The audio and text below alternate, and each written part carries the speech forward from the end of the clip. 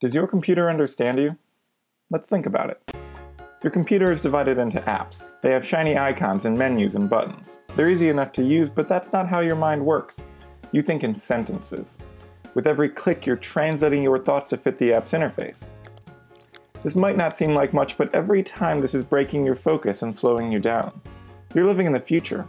Couldn't your computer be doing this for you?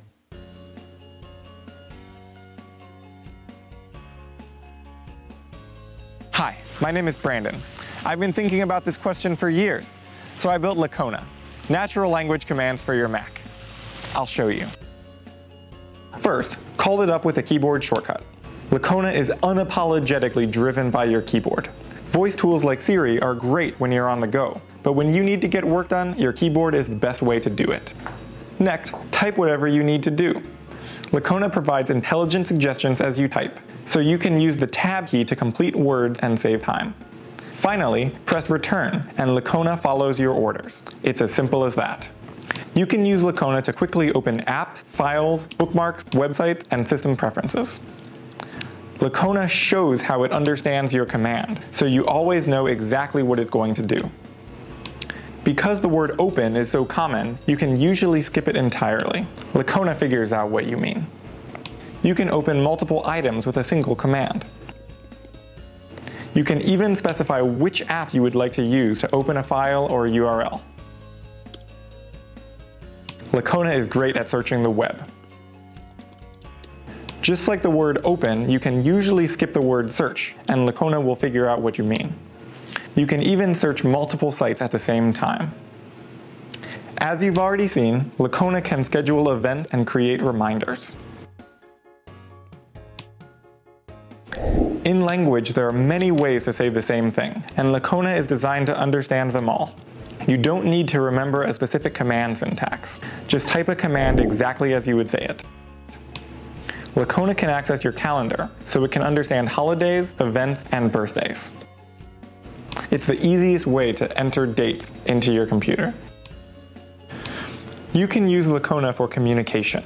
It can send messages to your contacts, start emails, make FaceTime calls, and if you have an iPhone, even make calls on that.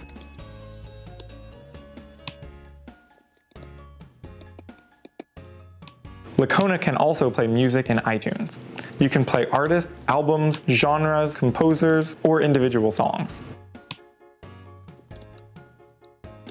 You can even pick multiple items to create an impromptu playlist. You can try the fully functional prototype for yourself right now. It can run all of the examples you just saw and more. Check it out on the website, lacona.io. Give it a shot and see what you've been missing. Here's the key. Lacona just works. The simple tasks that you do 1,000 times a day no longer force you to translate your thoughts into clicks on a screen. No touching the mouse, no breaking your focus.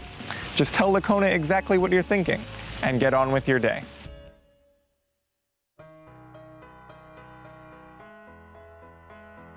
These features are just the beginning. Lacona will have an open API that will allow anyone to easily create powerful commands.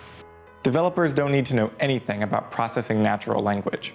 They can create commands out of linguistic building blocks that can be easily combined and extended. This means that Lacona's capabilities will grow exponentially.